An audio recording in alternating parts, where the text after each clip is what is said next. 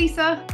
And I'm Suzy, and we host the Coaching Cast, the no-nonsense podcast chatting about the things impacting you at work right now, helping you to survive and thrive in today's workplace. Welcome to this special bonus episode, a behind-the-scenes glimpse into our worlds, where you will get to know us both a little bit better. Intrigued? Well, you should be.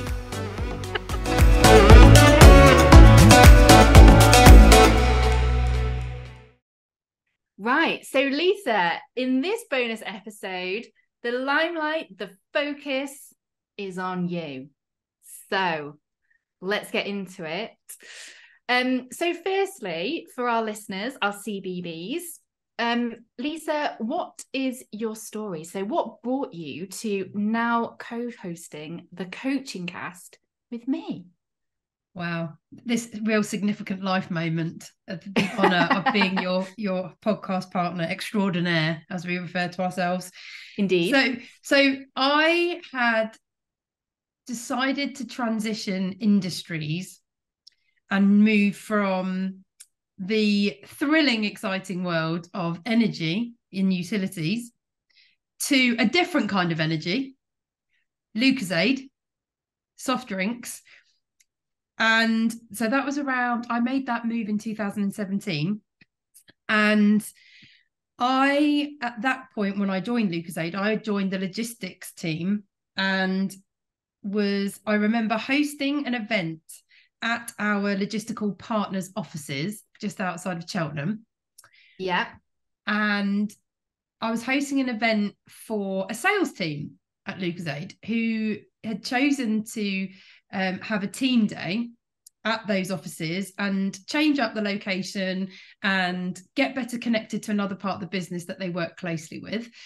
And in that team was you, and you came along with your whole sales function. And that's where you and I very first met. So we forged our friendship at Lucozade. And I remember talking about myself to you and your team and sharing that I was a qualified coach and really passionate about coaching and used it in my leadership style, and talking in general about my passion for people and personal development. And I remember you contacting me afterwards and saying, really loved you talking about people development and coaching. It's actually something I'm really interested in. And I've just started a course at the University of Salford to get my own coaching qualification. And that's when you and I started to share our love of all things, but a lot to do with coaching. Yeah. And then an opportunity came up to actually join your part of the business and become part of your team, which I took. And then you and I very much worked very closely together. We did. At Lucozade. And me developing a on-trade field sales team. Sounds totally bizarre now, but yes, that is what I did, listeners, with Suzy's heavy guidance and direction, and attempted to sell a spirit mixer into the market. Now, I did have some weird sort of tenuous link because my husband was running his pub at the time. So I did have this personal connection to the on-trade, as well as generally being a lover of going out, socialising and alcohol. But it was an incredible experience, something I've never tried before. And yeah, I really enjoyed it. So I left Lucozade at the end of 2019 to establish my own coaching business, which I'm still doing today. So my coaching business is called GRIP Coaching Ltd.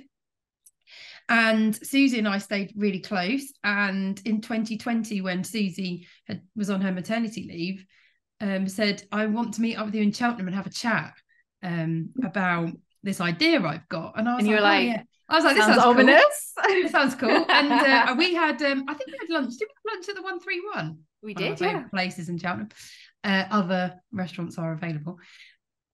You said, I've got this idea. I want to launch a podcast. I've got a name for it, which I've already trademarked. I was like, wow, super organised, Suzy. What do you think? And I was like, yeah, I'm game. Let's do it. And the Coaching Cast was born. There we go. And here we are 3 years later, and we're still producing the podcast. I'm still coaching and growing my business, GRIP.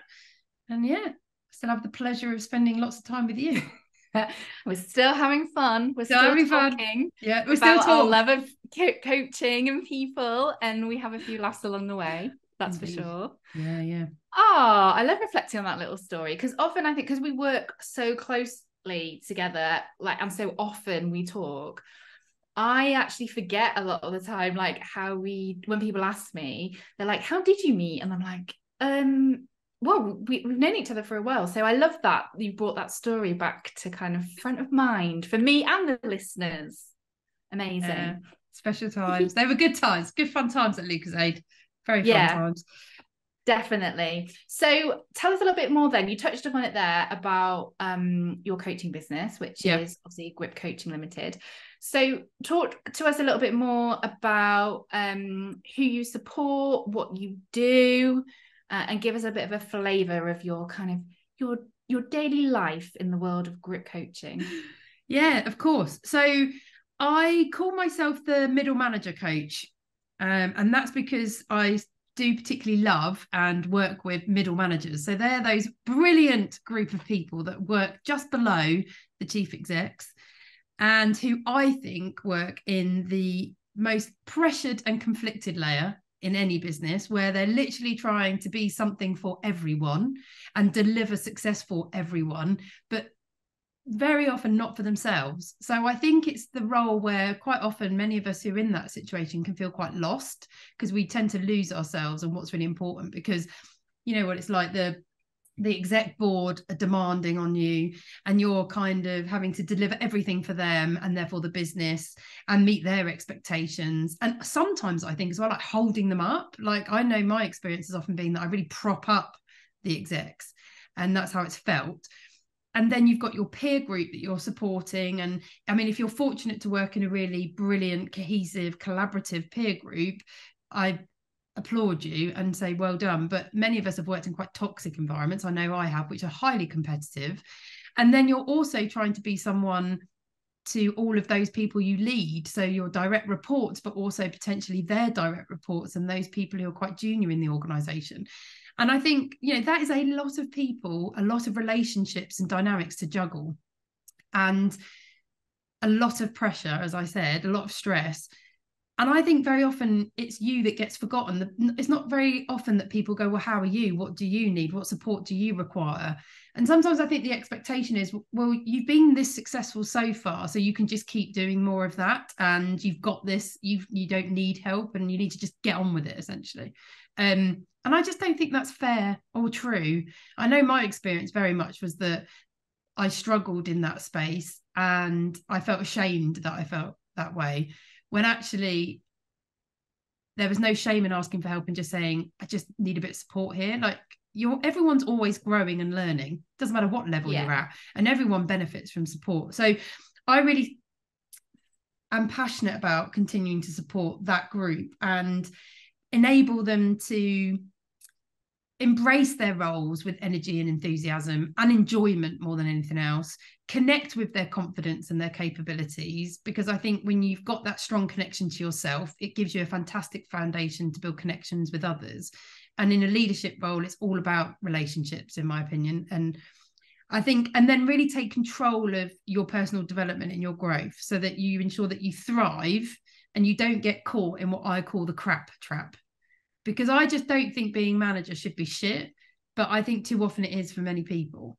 So yeah. I'm all for making sure that we just shovel that shit out of the way and make everything much more pleasurable when it comes to being a manager. Absolutely. So if some of our CVs are listening to this now and they think, oh, that's me, I definitely could do with a bit of help in this space, how can they get in contact with you? So you can get in contact with me through LinkedIn. LinkedIn's probably my favorite platform, and simply just search me. So Lisa Robyn Wood, you will find me. And I have a link on my profile where you can just book in a 30-minute chat for free. I'm always up for having a conversation. So please, if you're interested in coaching, or you think it will be, whether that be for you or you think it will benefit your team or your business, because I do team coaching as well, then just book some time in. Let's have a conversation. You can also find me on my website, which is gripcoaching.co.uk. And there's lots of information there, lots more of my ramblings as there is on like LinkedIn. So as I said, one-to-one coaching, team coaching, I can have a conversation about both, as well as training as well, because I'm very passionate about training too, and helping others to learn the skills around self-management and team management and communication. Amazing. Fantastic. Okay, so that's you at work, but let's now look at Lisa outside of work. So what are some of your interests, hobbies, things you enjoy outside of running your own business? So when I'm not working on the business, I am quite guilty, I think, of someone who is probably always thinking about the business and looking at opportunities to continue my learning. So as a podcaster, I don't just enjoy podcasting, I love listening to podcasts. So for anyone who regularly listens to the Coaching Cast, you'll know that I absolutely am obsessed with Elizabeth Day. And I love her podcast, How to Fail. I was listening to it earlier, actually, on my walk. So I particularly enjoy her podcast and all her literature as well, because I do love to read. I also love Annie McManus's Changes podcast, Annie Mac. I should just call it Annie Mac. And I think I like that genre of podcast where you really get to learn from other people. Yeah. I think anything that I find informative, I quite enjoy. So I love listening to podcasts. I'm an avid park runner. I park run whenever I can on a Saturday morning. And for me, that feels like a mood boost as well as an exercise boost, because there's nothing like going to park run. You feel like you cheered on every Saturday to run a marathon. It's not, it's 5K, but it feels like a marathon. And I really enjoy doing that and spending time with friends and family and socializing. They're big things. But I would say that's probably it. Hobbies wise, it's funny, isn't it? I was like, what are my hobbies? It feels like such an old school thing to ask now, hobbies. Because I'm like, I don't crochet. I don't. What do you mean you don't crochet? I don't decoupage. Wow. The art of, decoupage is like the layering of paper, isn't it? I don't do anything like that. Don't make things with paper mache. Oh, I tell you what, I could say a hobby is, and we were just talking about this, my side hustle, Vinted, totally obsessed with it. Oh yeah, more of a seller than a buyer. I love selling on Vinted. I find it really satisfying. I like the cleansing experience of ridding myself of things I no longer need or want, and other people enjoying those items while giving me money that I can buy on other things. But yeah, Vinted is like my new side hustle. You got me into Vinted as well. We both it's so good. Big big advocates of Vinted for sure. If you haven't heard of it, go and check it out. It's amazing. Pre-loved. Yeah. So I would say, listening to podcasts, watching movies and series. I'm finally catching up with all of The Handmaid's Tale, because I couldn't watch it in South Africa because it's not available there. And it's so bloody good. Can't wait to watch the new series of Sex Education that's just come out. Okay. Spending time with friends and family. And you failed to mention that you also spend a decent proportion of the year in South Africa. Yes, I do. And no, I haven't mentioned it. I'm fortunate and very privileged to have a house in Cape Town. So I spend a lot of time there. And my husband absolutely loves South Africa. So we're looking to launch a business there soon, hopefully. So that's very exciting. But yeah, that's home away from home. So absolutely adore South Africa and Cape Town. I'm very lucky to be able to enjoy it. Yeah, so if you listen to any of our episodes, you'll hear kind of Lisa's South African kind of stories, experiences, musings maybe peppered throughout many of those episodes, where the weather is glorious and I'm sat in the dark winters months of the UK. Not that I'm envious at all. Okay, so then, right, you asked me this question, so I'm going to ask you the same thing, right? We obviously have a part of our episode called Bullshit Bingo, which is one of our most popular features on the episodes. So what is your most favourite bullshit bingo bin so far, and why?